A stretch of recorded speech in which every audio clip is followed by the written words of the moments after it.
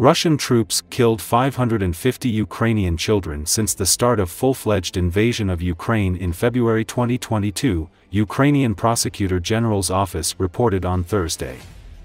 As of the morning of May 30, 2024, according to official figures from juvenile prosecutors, 550 children were killed and more than 1,354 suffered injuries of different degrees of severity, the Prosecutor General's office revealed in a post in Telegram app. 2 of the children were killed in Ukraine's eastern Donetsk region on May 28. Russian strike on Tel-Aviv in Donetsk region killed a 13-year-old boy, while a 4-year-old boy was killed on the same day in Alexeyevo-Droshkivka, Kramatorsk district in Donetsk. Meanwhile, 7 people were injured in Ukraine's second-largest city Kharkiv as Russia launched massive missile strikes on Kharkiv and the village of Mala Danilivka in the early hours of Thursday, Ukraine's State Emergency Service reported. No civilian infrastructure of residential building was damaged during the attack. Ukrainian Air Force Commander Lieutenant General Mykola Olszczuk announced on Thursday that Russia launched a missile and drone attack against Ukraine's military and critical infrastructure on the night leading to May 30.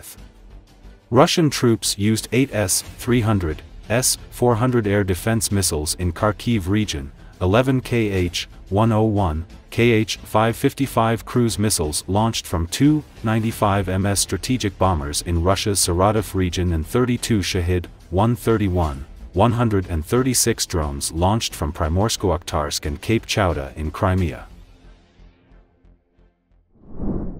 NATO is practicing nuclear strikes on Russia, the FSB reported. NATO is practicing nuclear strikes on Russian territory near the border. Army General Vladimir Kuleshov, First Deputy Director and Head of the FSB Border Service of Russia, said in an interview with RIA Novosti on the occasion of Border Guard Day. Near the Russian border, NATO's reconnaissance activity is increasing. The intensity of operational combat training of the alliance's troops is increasing, during which scenarios for conducting combat operations against the Russian Federation are being worked out, including launching nuclear strikes on our territory, he said. As the agency's interlocutor noted, this situation requires taking adequate measures to protect and guard borders. NATO's Secretary General Jens Stoltenberg said that Ukraine has the right to, among other things, attack military targets on Russian territory. He added that some allies have already lifted the corresponding restrictions on strikes and, in the opinion of the Secretary General of the North Atlantic Alliance, the time has come to lift other restrictions. Press Secretary of the Russian President Dmitry Peskov, in a conversation with Izvestia, noted that NATO is flirting with military rhetoric, increasing the degree of escalation and falling into military ecstasy. In turn, Foreign Minister Sergei Lavrov, commenting on Stoltenberg's statements, indicated that he had exceeded his authority. He noted that the Secretary General of the alliance has already been besieged by NATO members themselves. Recently, some NATO countries are increasingly talking about direct intervention in the Ukrainian conflict. Thus, French President Emmanuel Macron has repeatedly stated this. According to him, Paris does not exclude the possibility of sending troops to Ukraine if Russia breaks through the front line and Kyiv asks for help. He also claimed that many countries agreed with his approach about possibly sending in the military. The German magazine Der Spiegel reported that the Baltic countries and Poland were warning Germany that they could send troops to Ukraine if the situation develops unfavorably for Kiev. The Kremlin called such ideas an unprecedented round of escalation of tension that requires special attention and measures. Against the backdrop of bellicose statements by Western politicians, exercises of missile formations of the Southern Military District began in Russia on behalf of Vladimir Putin. These maneuvers practice the use of non-strategic nuclear weapons.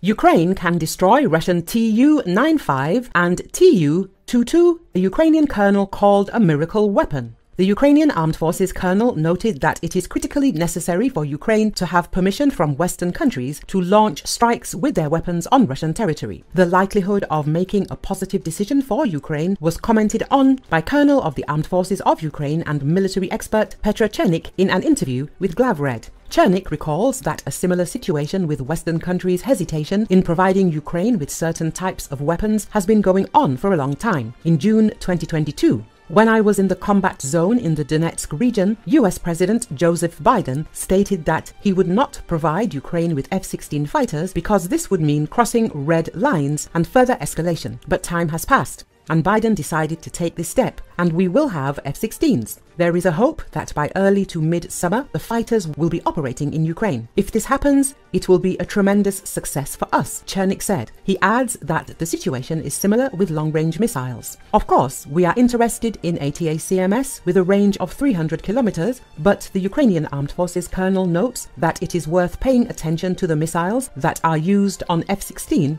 in particular the incredible AGM-158 JASSM. There are configurations that allow you to strike enemy targets at a distance of up to 900 kilometers, the expert noted. According to him, a strike by 5 ATACMS missiles on Russian targets in the Donetsk region, in particular in occupied Mospino, led to the destruction of at least 3 S-300/400 launchers, a radar and a combat control vehicle. This incident indicates serious problems for the enemy with anti-aircraft missile cover, and the AGM-158 JASSM missile with a range of up to 900 kilometers can easily fly to the airfield in Engels, where the strategic attack missile carriers are based, T-95MS, Tu-160 and Tu-22M3. The ability to strike with such missiles can radically change everything, he notes. However, he notes that another example of a Western reaction should be kept in mind. Almost a month and a half ago, the information space was filled with militaristic rhetoric from Macron